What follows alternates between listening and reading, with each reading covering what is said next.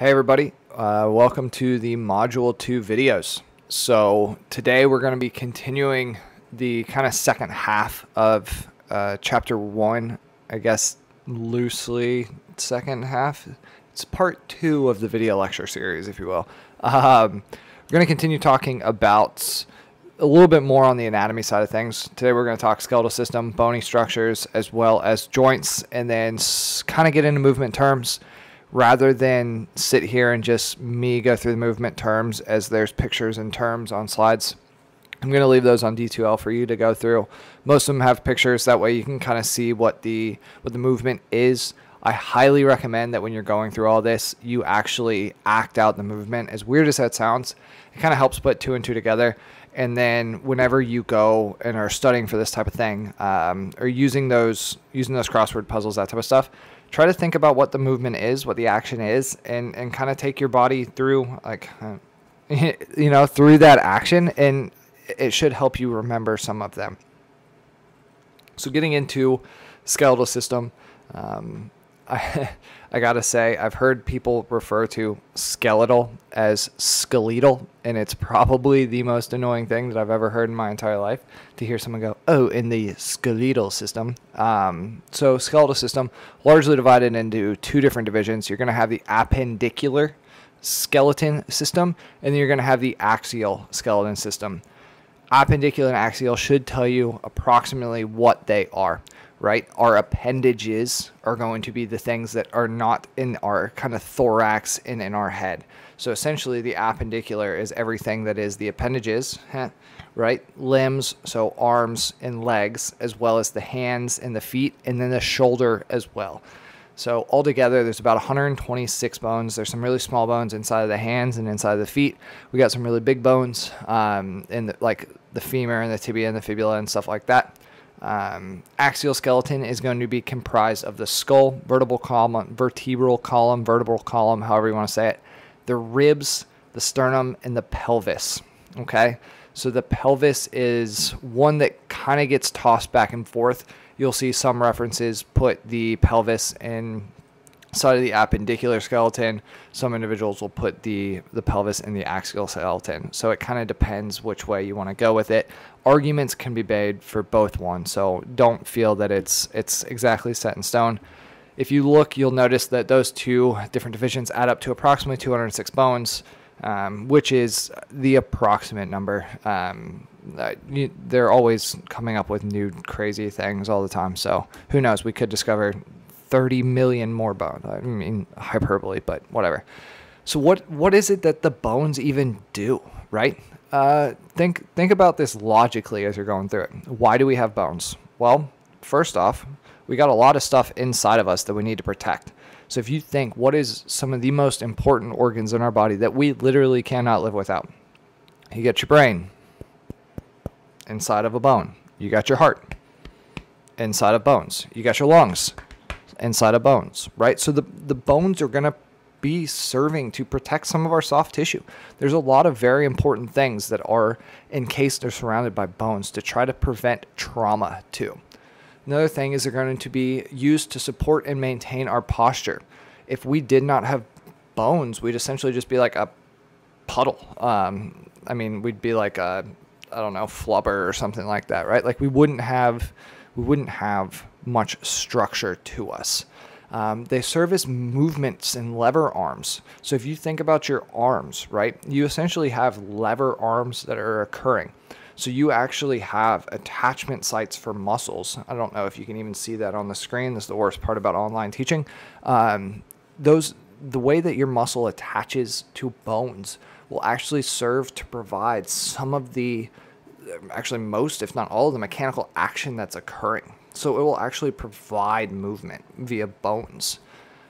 It serves as a spot of mineral storage.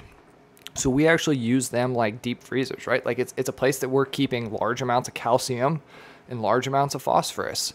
I had a student in my kinese class, or not my kinese, sorry, my ex-phys class asked me, where's phosphorus come from? Like, where are we getting all this phosphorus from?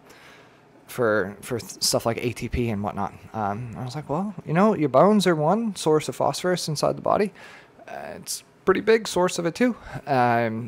Another thing is hematopoiesis. So we'll get into this a little bit more, but inside of certain types of bones, you're going to have bone marrow. And that bone marrow is going to be the primary sites for the creation of blood cells, and red blood cells specifically. So you're going to have that inside of stuff like the femur and the humerus, small amounts inside the ribs and sternum as well. So they're very, very important things inside of our body. So they require quite a bit of study, and they require quite a bit of respect. When it comes to types of bones, you can read through them here. I've got slides for each separate type of bone in general. So this is going to be what type of bone? Long bone. Why? Because it's, you guessed it, it's long. And more because it has a fairly regular shape as well. You're going to have short bones. Here you go, right here. Here's an example of short bones. We'll get into many more of them. Flat bones, great example is the skull, right? Parts of the skull are quite flat. Sesamoid bones, so that's actually a kneecap right there. And then irregular bones, literally named irregular because they are irregularly shaped, right? Like I said at the very beginning of this class, a lot of anatomy and a lot of the kind of structures fit their function or their shape, or kind of their nomenclature makes rational sense. It's logical in its progression. It's logical in its development. So what are long bones? Well, they are a long cylindrical shaft with wide and protruding ends. Remember I said that bones can act as levers? Well, these are predominantly going to be your movement-based bones, your big, large movement-based bones. Shaft has a medullary cavity, right? So that's where a lot of this hematopoiesis and things like that can be occurring. Just because they're called a long bone, I don't want you to think that they have to be massive. I don't want you to think that it has to be the size of your femur for it to be a long bone, because then we would only have a femur that's a long bone. Phalanges, metatarsals, metacarpals, so the hands inside, some of the bones inside of your hands and your feet technically are long bones because of their structure. Tibia and fibula, femur, right? The big bone that runs through the top of your thigh bit, like literally from your hip to your knee. It's your femur. Your radius and your ulna, right? Radius and your ulna. Those are all going to be long bones because of their shape. And it makes sense when you think, what is this? It's a long cylindrical with these kind of rounded ends. I mean, short bones, remember, name follows function. Name follows... I got a ghost mic. The name, or is kind of, nomenclature follows what it looks like, its shape, its function, however. So short bones are literally small cube-shaped soft bone or solid bones that have large articular surfaces. So they allow movement across them, so that they can actually move alongside other bones. So their structure is set up so that they can shift and move alongside other bones. So think of it like flagstone, or think of it like pavers, right? So they're there for shock absorption, they're there for providing structure, they're there for all these different things, but because of how many surfaces they have, because of their shape, they're able to articulate and kind of form to fit this surface, if you will. So here's some examples of some short bones. These are going to be in here, right? And if you remember, your metatarsals and phalanges technically are counting as long bones. If you don't believe me, sorry, but I'm right. Cool. Flat bones. Interestingly enough, you'll never guess it, they might have some flatness to them. Great examples, ilium. So if you think about the shape of the ilium, it's going to be flat. You're going to have the ribs as well, are going to be fairly flat. If anyone's ever held a rib inside their hands, whether it's from pork or from beef or from human or from a deer or whatever, like they actually are, they're curved, but they have flat sides to them. Sternum is also, and same with the cranial bones, which you can kind of see here in the background. I tried to not make the image so painfully obvious, or not obvious, but painfully overt for you. Irregular bones, again, they're irregularly they're named irregular because they're irregularly shaped. Think about it. You've got the sacrum, like that is a goofy looking thing.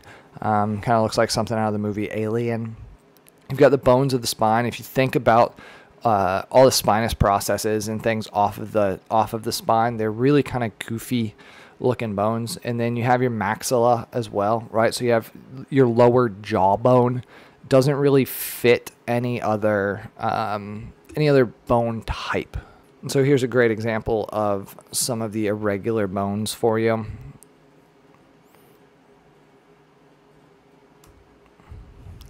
Sesamoid bones, small bones that can lie within a tendon of a musculotendinous unit, so the combination of muscle and tendon. Provide a couple different things. A big thing, one of the best examples of one of these types of bones is going to be the patella. And I have a really good picture to show you this, but essentially what it's doing is it's enhancing the mechanical advantage of the joint.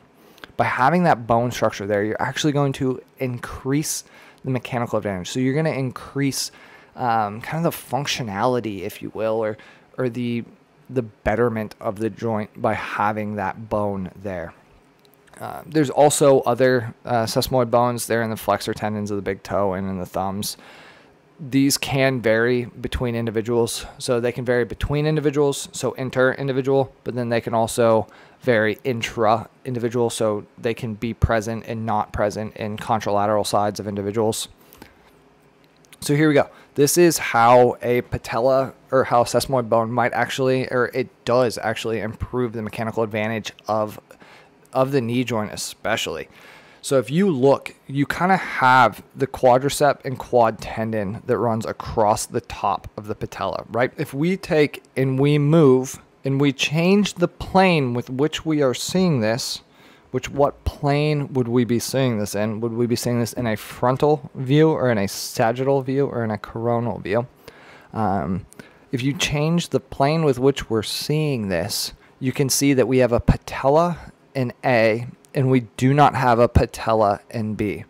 And if you look at the moment arm here, in the axis of rotation and the angle of pull, you can actually see that we improve all of that by having this patella here. We're lengthening that moment arm, so we're actually improving and increasing essentially the ability to generate force or torque through this range here. All right, so as we're rotating the tibia and fibula around, it's actually in a stronger position, or the joint is stronger, the movement is stronger because of the patella, because we're actually increasing the distance of that moment arm. I don't know if you will believe me completely or not, but this arrow is the same as this arrow. Copy and pasted it. And you can see that that moment arm is dramatically contracted. So here it literally goes from the axis of rotation all the way out to the edge of the patellar ligament. Patellar tendon, and you can see here, or quad tendon, patellar ligament, sorry. You can see here that moment arm is dramatically shortened. I mean, I can't even fit this whole arrow inside of it. So that would reduce the mechanical advantage. So that's a really interesting example of how sesamoid bones can improve function. And it's a really good example of why patellas are super important. Side note, something that's kind of cool about patellas that I truthfully didn't really appreciate until recently is that some people have one patella, some people have multiple bones that form their patella. It's kind of a neat thing, kind of random, but it's kind of a neat thing. What are some of the features of bones? Why would we care about identifying features of bones? Well, one, it's kind of like last class, right? Like it helps us use common terminology. It helps us identify common sites so that we can have conversations across people with reference to the exact same spot. So when it comes to long bones, you're going to have the shaft. And that is especially obvious on a long bone, right? Because it's the long, like cylindrical piece. Then we're going to get into a couple of things that are a little bit different, right? So you're going to have a cortex, the wall of the diaphysis, and it's going to be kind of this hard, compact, bony area. On the outer side of that, you're going to have the periosteum.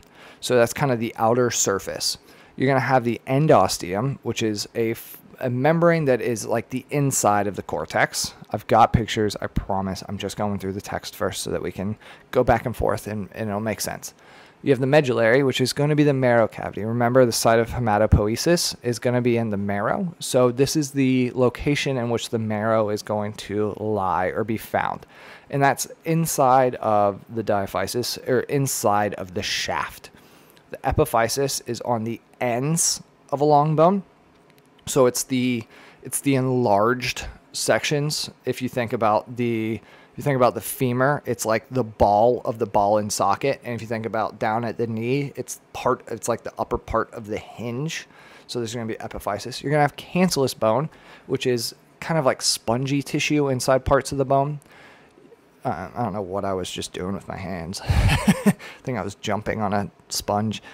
You're going to have the epiphyseal plate. So think growth plate. It's a thin layer of cartilage that is kind of, it's towards the ends. It's towards the more proximal and towards the more distal end of the long bones. And it's right at where like the diaphysis and the epiphysis are at growth. And I've got a really cool radiograph or an x-ray that will show you exactly what that looks like on x-ray. And it's the growth plate, right? Like you've heard people say, oh, well, his growth plates aren't fully closed or blah, blah, blah. He's still got this much that he's going to grow. That's what they're talking about.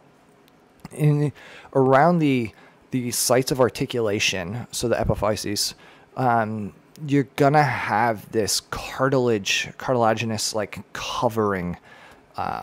It provides cushioning, but it helps to kind of allow the joint to slide and move a little bit cleaner. And there's actually some pathologies. So this is where stuff like osteoarthritis comes into play. So you can have loss of that cartilage. And in the next video, we'll talk a little bit more about some of that. We won't get into it too much, but there's at least more mention of it, I promise. I promised you that we would have this figure again, and all I did was highlight it, right? So you've got the shaft right here. You've got the diaphysis, which is the outer layer. You have, let's see, you have the epiphyseal line. So you've got the growth plate here. You can kind of see this is the trabeculae if you remember anatomy and physiology. You've got the articular, the hyaline cartilage here and here. You have the periosteum, which is along the outside. You've got your medullary cavity that lies within the inside, and that's where your bone marrow is going to be. I can't remember what I missed and what I didn't hit. But all these are the terms that were on the previous slide for you. Here's a really cool radiograph, and truthfully, it's I'd say it's one of the cleaner ones that I pulled off of Google. There were some really goofy ones that I was trying to pull to make it a little bit more challenging for you, but I wanted to keep it plainly obvious. So you can see that it's literally the section between the epiphysis and the diaphysis. And so this section will actually, as an individual ages out of adolescence, it will begin to close, and will actually completely close when they're done growing. So histology is a way that we can stain tissue, and it doesn't just have to be bone tissue. It can be any type of tissue. But what we're looking at here is something called H&E staining. It's hematoxylin and eosin. You don't need to know that, but what you're essentially doing is you're staining everything that would show up blue would be nuclei, and everything that is showing up pink is actually cytoplasm. So you're seeing cells, you're seeing structures, you're seeing the inside of these structures by seeing pink, if that makes sense. So if you're looking at this top one, what you're looking at is this cancellous bone, this spongy bone, this trabeculae, and what you're seeing here is this is actually bone, right? Like this is bony structure, this is bone cells. And then here, you've got all of the marrow, right? You got marrow and adipose tissue. So adipose tissue is it's a lipid droplet, and it is fat. It's predominantly fat with very little cytoplasm. So that's why it's showing up as white here. And you can see why it's kind of called spongy, because you can see how it would have a compressible aspect to it because the cells aren't right on top of each other. There's actually a gap between them. Same exact thing here with the H&E staining, but what we're looking at is we're looking at a compact bone. So we're looking at cortical bone. We're looking at the hard bone that you would normally expect, or what you normally think of when you're thinking of a bone is what we're looking at on the bottom. And you can tell it's a lot more compact. It's a lot more rigid. It's a lot stronger and less likely to compress. So when it comes to bone development and bone growth, there is a very reliable bone development and growth pattern. As you guys probably know from anatomy and physiology, we actually end up having a bone growth from cartilaginous tissue. Like our bones develop from hyaline cartilage inside of the body, inside of the womb, and they become more and more solid bone and more rigid bone as we age. And then once we hit a certain age, the bones are kind of done growing in a longitudinal manner. So they're done with their length growth, if you will, which sounded really funny, but it's when the epiphyseal plates close, and it's actually when the bone is fully formed, quote unquote, right? Like for a lot of people, it's by the time they're 18. I think mine closed right around then. I broke a lot of bones when I was growing up because of playing sports and doing dumb stuff. And I remember a couple of x-rays where they were like, oh, your growth plates aren't completely closed. I fractured a tibia when I tore an ACL. So it was around 18 or 19 that mine were almost completely closed. Random side note that none of you probably care about. However, it humanizes me. The other way that our bones grow, and they continue to grow throughout our life, is width-wise. So our bones will only grow to a certain length. However, they can grow width-wise throughout the duration of life. They can also go the opposite way. They can continue to shrink, and that would be like osteoporosis, it would be like osteoporosis. Osteopenia, man, I could not think of that word to save my life.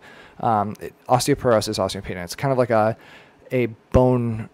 loss in bone mineral density, a loss in bone width and bone size and bone diameter, right? Osteoclasts are a very specific type of cell that break down the bone cells. They break down bone and liberate some of that calcium and stuff. And then you have osteoblasts, which help to form new bone. One of the best ways to remember this is C stands for catabolize. Catabolize means to break something down. So osteoclasts are breaking it down. Osteoblasts, B stands for building. Osteoblasts are building new bone. Hopefully that helps you somewhat. So this is kind of a diagram. I don't think you guys need to know this. I will not test you on this. This is kind of the growth pattern that our bones go through from the time that we're infants and all the way through toddlers and eventually to a fully formed bone. This is an example of how bone formation occurs in the width manner. So you can see that you actually have not innervation, but you have blood flow that comes in via the artery, and then slowly those osteoblasts start to close in around that blood flow. So you have this bony ridge, this perosteal ridge that will eventually close in via osteoblast activities and create kind of like this tunnel, hence here. And then that kind of continues to occur in several different areas. So that's how you continue to add width on. So like this would be adding width on, so it's further out. Hopefully that makes sense. So it's kind of like it rings out in terms of growth. So when it comes to bone adaptation, you need to understand what the bones are kind of made out of in order to understand how they handle stress, to understand how they respond to stress and how they adapt. So really, bones are comprised of two different types of calcium carbonate and calcium phosphate. That's where your phosphorus group is. That's where phosphorus is found in the body in large mineral deposits. There's also collagen, which is important to know. And then there's water as well, right? Because I feel like there's water in every compartment of the body just about. 67% of our body weight is actually, or 60-70% of the bone weight is actually due to calcium, both in carbonate and phosphate forms. So it's that mineral density is really related to calcium. That's why everyone always says drink your milk and stuff like that. It's very loose because you also need vitamin D from stuff like the sun, but it's still out there. Water contributes largely the rest of the body weight, or of the bone weight. Sorry, the BO weight is getting me. And then that collagen, right? So if we're getting, think about this, we're getting mass, and we're getting mass. What is that collagen in there for? If it's not really a mass agent, it's really there for flexion and like flexibility and tension resistance. So it gives our bones the ability to deal with stressors, and it gives our bones the ability to deal with kind of like a bending and a compressing force, if that makes sense. So as we age, we actually start to get like a brittleness. As we drop our activity level, we start to get a bone brittleness, and some of that could be due to the changes in the minerals and the changes in the bone properties, such as the collagen content and the calcium contents as well. So when it comes to adaptation to different types of stress, so think of strain and stress as different. So this is kind of like the strain is the change in length divided by the original length. So it's strain is the compression, if you will. It's the sponginess, hint, hint. And then the stress is how much kind of force it can withstand. So how much of a load can it withstand? So cortical bone is very, very strong, very, very dense, and it's going to be able to withstand high levels of stress. So it's going to be able to stand high levels of force to it, right? The cortical bone is going to be what's predominantly giving us our rigid structure and our posture and stuff like that. Then our trabecular bone, or our cancellous bone, the one that's made up of trabecula, is going to be contributing to the strain in the way that our body and the way that our bones can handle strain or compressive force. So you can see that when it comes to stress, our cortical bone is really able to handle high loads of stress. But then when you look at the trabecular bone, it's not able to handle high levels of stress, but it's able to handle high levels of strain. And then here you can see that the cortical bone is not really able to handle any compression. So we get both strength against stress and strength against compression from these two different types of bones. And it makes sense if you think about where these are located. If we were to put the piece of bone that could handle high levels of strain and high levels of sponginess inside of the middle of the bone in that diaphysis, you could compress that and change its length a lot, right? But if you put it in the ends, then it can withstand force quite a bit, but it can also withstand impact and changes in impact, which is pretty important for athletics and for just human growth and development, right?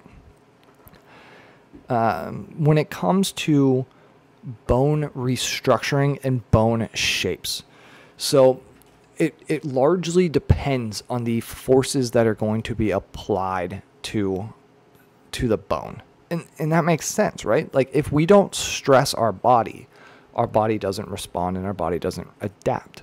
It's the same thing going on here with our bone. We actually have to stress our bones in several different vectors in order to get optimal bone growth. So essentially what you get is Wolff's Law, which is, and I beg your pardon for having to read this to you, but bone in a healthy individual will adapt to loads under which it is placed. When a particular bone is subjected to increased loading, the bone will remodel itself over time to become stronger. To resist that particular type of loading, it adapts. As a result, the external cortical portion of the bone becomes thicker. It grows. The opposite is also true. So it becomes stronger, and it gains an ability to handle higher levels of stress. this is kind of why I like the concept of lift big, get big. It applies to bone, not just gains, right? And that's exactly what you see going on here. Kind of. So it's what you got going on over here with Kickboxer. This is actually a very good movie, Kickboxer. But it's how he's able to essentially strengthen his shins and his shank so that he can handle kicking palm trees. If you ever watch Muay Thai fighters, certain Muay Thai fighters, they can like kick down banana trees by their shin. Because their bone is so strong that it doesn't break, which is kind of cool. And then it's also a reason why it's very important for older people to continue to go through different types of resistance training activities. And one of the best is deadlifts and squats, because you actually get vertical loading of the femurs and of the pelvis. So you can actually get different types of stress applied through those bones and get better bony adaptations, if you will. This is something that is completely unrelated, but I think it's super cool. Over on the right-hand side, we'll still talk about the left, but let's talk about the cool stuff first. On the right, on the furthest right, this section right here, I think this guy's name is Otis. So he's like the frozen Iceman. So he's this ancient human, and they ended up finding like 61 tattoos on this guy, which is really cool, because that means that tattoo history and tattoo culture is that old. But then there's also not nearly as old as this guy. I think his name is Otis. Not nearly as old as this is. There is cultures in different parts of Africa that they were actually tattooing femurs and tattooing bones. Don't know if it was on like live people or not. It's not the way that tattoos work, is by staining bone. It's a skin thing, of course, but it's still really interesting that they were using tattoos in that way. So bone markings, there's different types of, I don't like the term markings. There are different types of formations on bones, and they can be processes which form joints or help to serve as sites of attachment for muscles, tendons, ligaments, that type of stuff, right? But then there's also cavities, and those can be grooves to help control the point of rotation or movement or manipulation of a joint. So processes are kind of like outcroppings, cavities are the opposite. Okay, next slide, we'll get into more joints and different types of joints and that type of stuff. And then the third slideshow that I put up for you guys is different types of movement actions, which I will not be going through via video, just to help save you guys some time.